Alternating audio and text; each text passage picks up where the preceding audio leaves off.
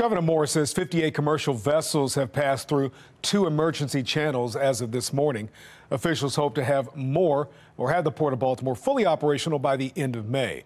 Fox 45's Jessica Babb went out with the Coast Guard, getting a closer look at that work that lies ahead. Governor Wes Moore says they're on track with the timeline to reopen the port and a 3rd channel to allow more ships to pass through. They're also in the process of removing containers from the dolly to get better access to parts of the bridge. And when you see this wreckage up close, it really puts it into perspective of just how big of a project this is. Buckling up and getting on the boat. Good afternoon. My name is BM2 Jacob Morgan. I'm the coxswain on board this boat today. We're going to get this boat moving. With ripples in the Patapsco River and the skyline of Baltimore behind us, we're heading to the site of the Key Bridge collapse. It's still just really extraordinary just to look at. For members of the U.S. Coast Guard responding to the crisis, who've made this trip many times before, they say it's a sight that still seems unreal. Just how big it really is, I'd say, and how big those pieces of the bridge are. Seeing it for ourselves, we can see why.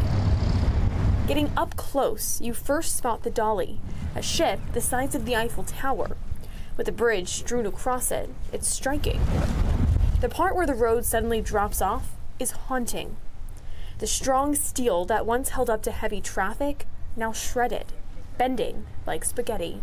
With clear weather and a sunny sky, crews are hard at work. Biggest concern is getting that port open, and we're making more progress every day. Using weights to break concrete, cutting steel, and cranes lifting it onto barges. They're trying to make sense of the mangled mess. A mess Governor Wes Moore says we can't completely see. Good afternoon. What we're seeing from the top is one image. In many ways, what's even more complicated is what we don't see. The steel sections of the bridge peeking through the surface, giving us a glimpse of what lies below. Now, crews are working to remove containers from the dolly to access part of the bridge. They need to move 178 containers. So far, they've moved 34. That work is complicated and that work is dangerous. Because just one empty vessel, just one empty container that's sitting on the vessel can have a weight of over 1.5 tons. Piece by piece, this wreckage is being removed from the water, an effort to open more channels for boat traffic and find the 3 missing men who lost their lives. We've got a long road ahead of us, but I'm proud to say the remarkable work of this team that we keep on moving. A long road to recovery, and one day, a new bridge that will be built in place of this destruction.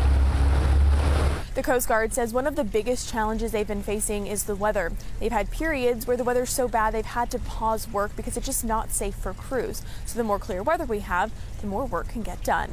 In Baltimore, Jessica Babb, Fox 45 News.